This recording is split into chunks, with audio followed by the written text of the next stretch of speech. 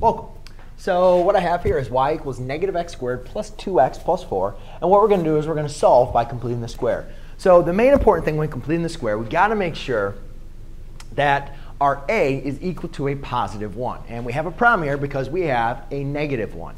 So even though it's a number, even though it's still 1, but it's negative, so we got to make sure we factor it out. So since we're going to be solving by completing the square, I'll set this equal to 0. And then I need to factor out this negative 1.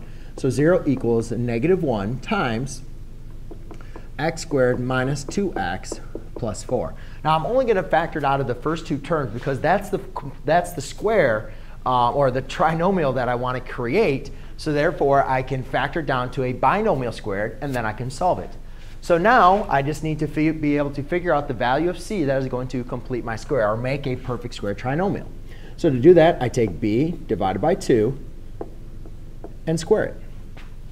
So in this case, my b is negative 2 divided by 2 squared. Well, negative 2 divided by 2 equals negative 1. Negative 1 squared equals 1.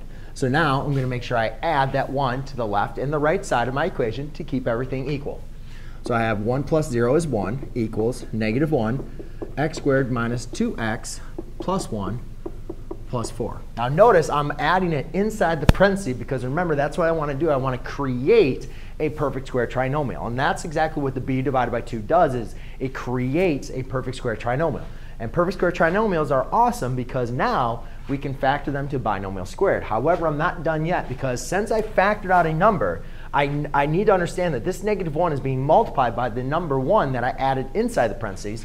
So therefore, I need to make sure I multiply it by the 1 that I added on the other side to make sure everything's equal. Now I see my binomial squared. I can now factor this to its, I see my perfect square trinomial. Now I can factor this down to my binomial squared. So negative 1 times 1 is negative 1 equals negative 1 times x minus 1 squared plus 4. Now what I can do is I can apply my inverse operations to solve. So the first thing I'll do is I'll subtract 4.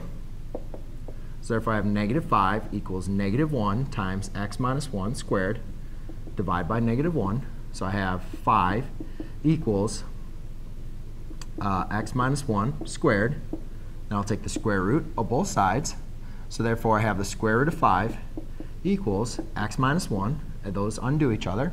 Then I'll add 1. And remember, when we take the square root, it's going to be plus or minus. Always got to make sure you remember that. Then we add 1 on both sides. Therefore, my final answer is x equals plus or minus, let's just do 1 plus or minus the square root of 5. So there you go, ladies and gentlemen. Those are your two solutions by solving using completing the square. Thanks.